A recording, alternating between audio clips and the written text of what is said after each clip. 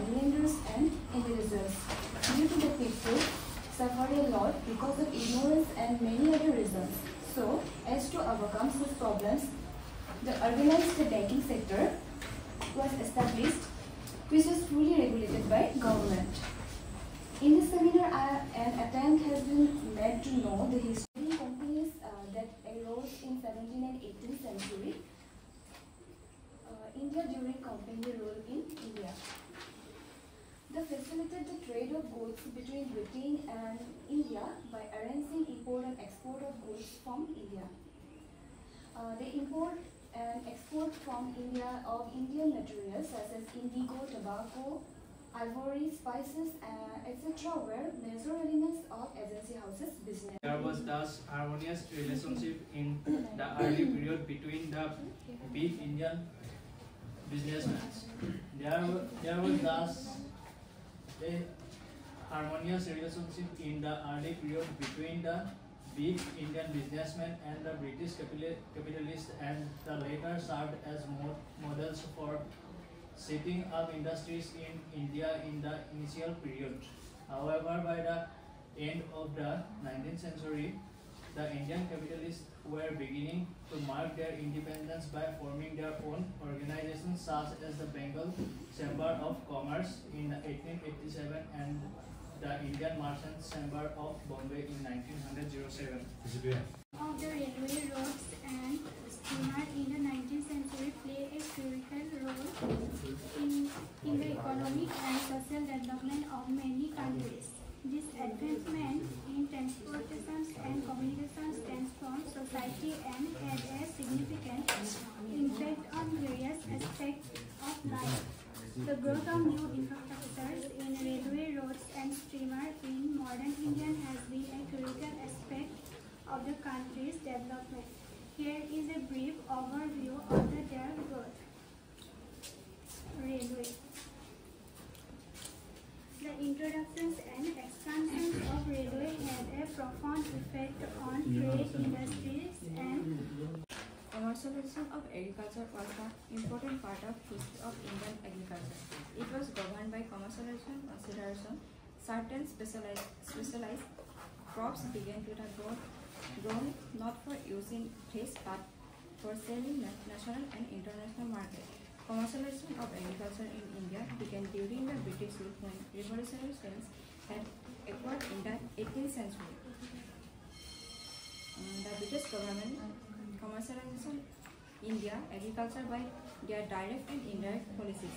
The British commercialized different types of agricultural crops like cotton, jute, sugarcane, tobacco, etc., which had a high demand in the market were increasingly cultivated. The beginning of the plantation crops like tea, indigo, opium, rubber, coffee, etc. Here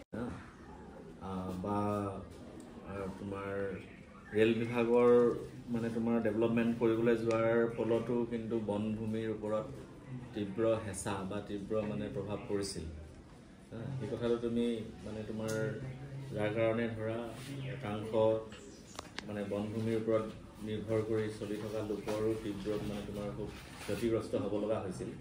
ইয়াৰ কাৰণে তেওঁলোকে যিবোৰ বিষয়া নিযুক্তি দিছিলে এক প্ৰকাৰে আমাৰ administration চাবলৈ তেওঁলোকক দৰমহা হিচাপে দিছিলে আৰু তেওঁলোকৰ নিজৰ ব্ৰিটেইনৰ কাৰণে তেওঁলোকে ছাপ্লাই কৰিছে, যিটো দাদাভাই নজী কৰিছে ট্ৰেইনত গৈ তেওঁলোকে ইয়াৰ পৰা নিছিলে আমাৰ ভাৰতৰ কাৰণে তেওঁলোকে পৰা নিছিলে তেওঁলোকক নিজৰ বিষয়াসকলক দৰমহা হিচাপে দিছিলে। প্ৰশাসনীয় খৰচ মানে একচুৱেলি এডমিনিষ্ট্ৰেটিভ এক্সপেণ্ডিচাৰটো তেওঁলোকে আমাৰ পৰাই মানে আহৰণ কৰিছিল মানে সঁচা অৰ্থত সেই ব্যৱস্থাবিলাকৰ জৰিয়তে এটা মানে ধৰা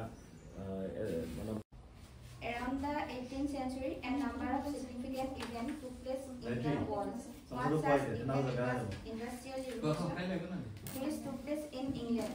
It gradually spread to other countries of Europe also. Sea route to India was discovered by Portuguese called Vasco da Gama in 1498. As a result, the English, France, Portuguese and Dutch came to India for trade. The English East India Company had very humble beginning in India. For the very beginning, they tried to combine trade and diplomacy with war and control of territory where their factories were situated.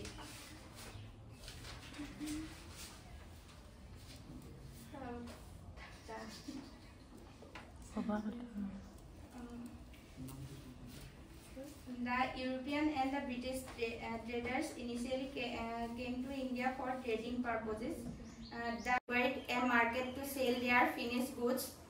The Great Vijayanagar Kingdom had been overthrown in 1565 and its place taken by number of weak states. It was easy to appeal to their greed or overwhelm them with armed strength. The English opened their first factory in the south at Machilipatnam in 1611, but they soon shifted the center of their activity to Madras. They lease of which granted to them by the local Raja in 1693. In eastern India, the English company had opened its first factory in Orissa in 1633. In 1651, it was given permission to trade on Hooghly in Bengal. As it sounds, it was not the case. The historiography of the first half of 18th century highlighted the Mughal decline as well as the continuity that was seen by the other scholars who contributed to its historiography for a long time. It was considered an era of darkness, characterized by political disintegration, economic decline, warfare, and disorder. However, in the past 4 decades, a series of new regionality studies have emerged, emphasizing the vibrant shape of the country with different lenses. Silent pressure. First, the 18th century witnessed two transitions. One occurred with the paralyzation of the Mughal Empire into regional and ever introduction of the new land revenue system, permanent settlement, Mahalwari and Raipuri, and the growth of the land market. One of the settlement was permanent settlement, which was introduced in 1753 by 1753? Is it? 1793 by Lord Cornwallis. Permanent settlement, there is a background. During the Mughal period in